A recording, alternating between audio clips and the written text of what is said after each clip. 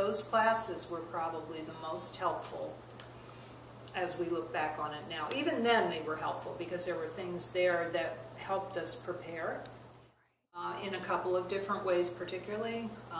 For one, making a scrapbook about him when we went to Guatemala to pick him up to get things together from there so he could have it as a memory book. That was one I remembered.